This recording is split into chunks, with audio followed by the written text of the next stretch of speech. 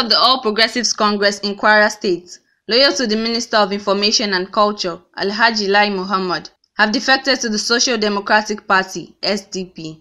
I assure every one of us coming into the SDP that the party is a party whose trademark is fairness, rule of law, and social justice for all. Razak Alabi, a factional Kwara South senatorial chairman of the party, while addressing journalists at the party secretariat, disclosed that they decided to leave the APC because of injustice and what he called inhuman treatment.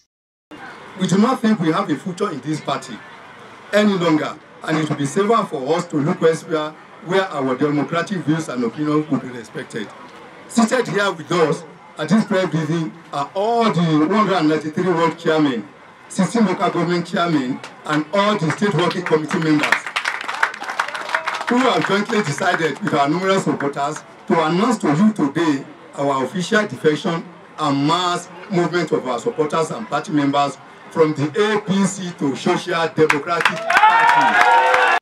Alabi said official complaints that had been made to the national body of the party did not yield any fruitful results despite assurances they were given. He also accused the National Working Committee of the party of backing Governor Abdurrahman Abdurazak, whom he said is working in isolation.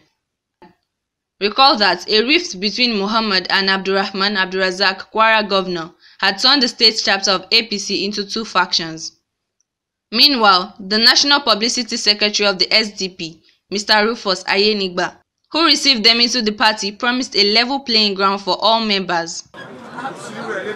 The platform will warmly receive everyone and gladly provide a level playing ground for everyone to express his or political aspiration. The former APC members have repainted their factional APC secretariat to SDP colors and logo.